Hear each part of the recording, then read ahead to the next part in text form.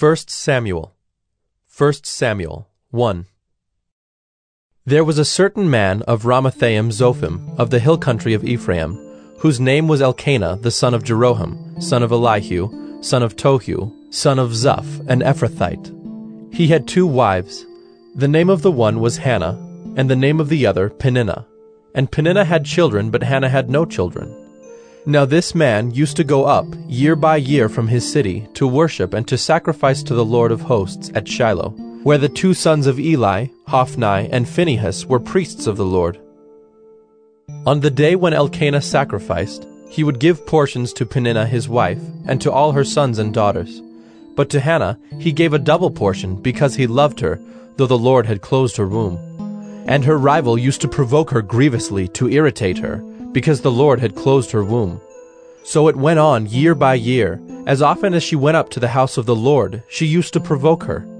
Therefore Hannah wept and would not eat. And Elkanah her husband said to her, Hannah, why do you weep? And why do you not eat? And why is your heart sad? Am I not more to you than 10 sons? After they had eaten and drunk in Shiloh, Hannah rose. Now Eli the priest was sitting on the seat beside the doorpost of the temple of the Lord. She was deeply distressed, and prayed to the Lord, and wept bitterly. And she vowed a vow, and said, O Lord of hosts, if you will indeed look on the affliction of your servant, and remember me, and not forget your servant, but will give to your servant a son, then I will give him to the Lord all the days of his life, and no razor shall touch his head. As she continued praying before the Lord, Eli observed her mouth. Hannah was speaking in her heart, only her lips moved, and her voice was not heard. Therefore Eli took her to be a drunken woman, and Eli said to her, How long will you go on being drunk? Put your wine away from you. But Hannah answered, No, my lord, I am a woman troubled in the spirit. I have drunk neither wine nor strong drink, but I have been pouring out my soul before the Lord. Do not regard your servant as a worthless woman, for all along I have been speaking out of my great anxiety and vexation. Then Eli answered, Go in peace, and the God of Israel grant your petition that you have made to him. And she said, Let your servant find favor in your eyes. Then the woman went her way and ate, and her face was no longer sad. They rose early in the morning and worshipped before the Lord. Then they went back to their house at Ramah. And Elkanah knew Hannah his wife, and the Lord remembered her.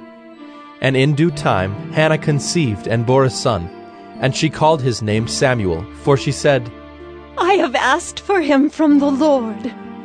The man Elkanah and all his house went up to offer to the Lord the yearly sacrifice, and to pay his vow.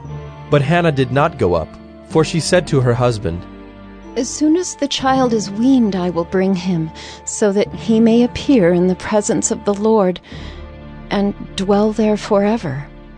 Elkanah her husband said to her, Do what seems best to you. Wait until you have weaned him. Only may the Lord establish his word.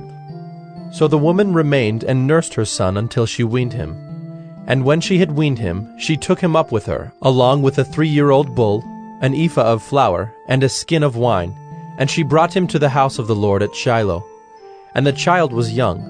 Then they slaughtered the bull, and they brought the child to Eli. And she said, O my lord, as you live, my lord, I am the woman who was standing here in your presence praying to the Lord. For this child I prayed, and the Lord has granted me my petition that I made to him. Therefore I have lent him to the Lord. As long as he lives, he is lent to the Lord. And he worshipped the Lord there.